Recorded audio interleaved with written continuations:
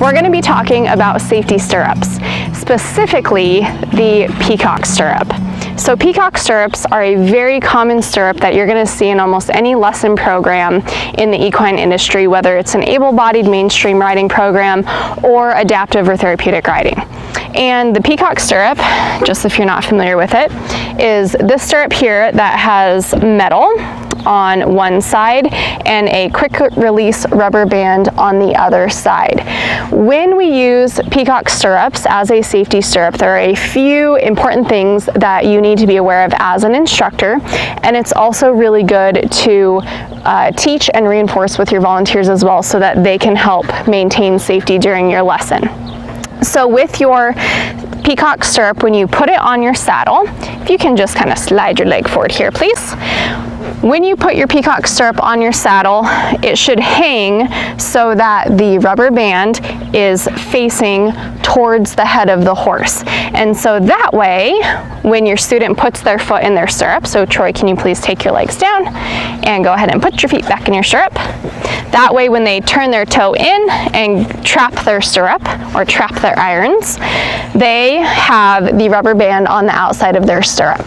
So having the rubber band on the outside of the stirrup is a very important thing, as probably most of you all know, because in the event of emergency, if he were to fall off the horse, the rubber band is there to break away, so that if his foot slips in and gets stuck, as he falls, this breaks off and the foot can come out of the stirrup. But if our Peacock stirrups are put on the incorrect way, or our student happens to drop their feet and they pick it up with the metal on the outside, in the event of an emergency, this metal piece won't break away. And so if they fall off or if a foot gets stuck, the foot is going to have a harder time coming out, and the safety feature of this stirrup doesn't work appropriately.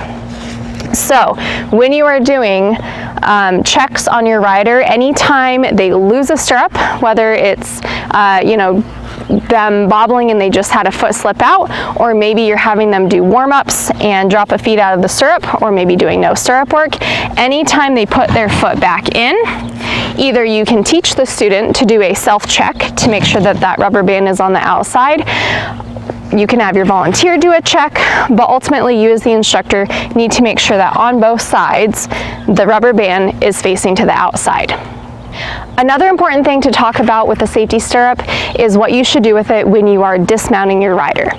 So when you dismount your rider, a lot of times we just kind of leave the stirrup hanging there after the student takes their foot out of the stirrup.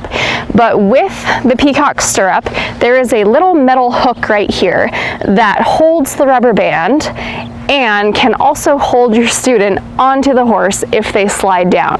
So if we left the stirrup like this and Troy went to dismount the horse and slid down the side here, his belt or shirt, or ladies, the little strap here in the middle, could get stuck on the hook of our Peacock stirrup. We take our stirrup and we put it here in front of our saddle. And this is something that a student can do, a volunteer can do, an instructor can do, depending on the ability of who you're working with. So that way, when he goes to dismount the horse, he would lean down and we would slide, and we would be free of this little metal hook here. So the last safety tip I want to give you on the safety stirrups is, although they are a safety stirrup, you also need to be aware of other things that could get caught on this Peacock stirrup. So not only could your rider get caught on the Peacock stirrup as they slide down to dismount, but also there is a little metal knob here and the hook that could potentially get caught on your volunteers that walk next to your students. So a jacket, a sleeve, a pocket could get hung up on here as I'm working next to the student. And a lot of programs that don't utilize volunteers, so kind of your typical able-bodied riding program, we don't usually have people working this closely with our students.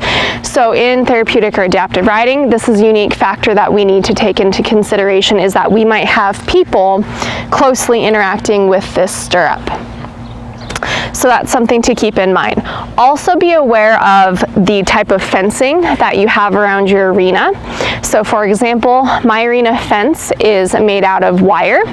And so as I'm riding by, we have to be careful to make sure that the little metal nub on here doesn't get hooked in the fence. And so that is a safety precaution that I have to take due to my unique arena setup.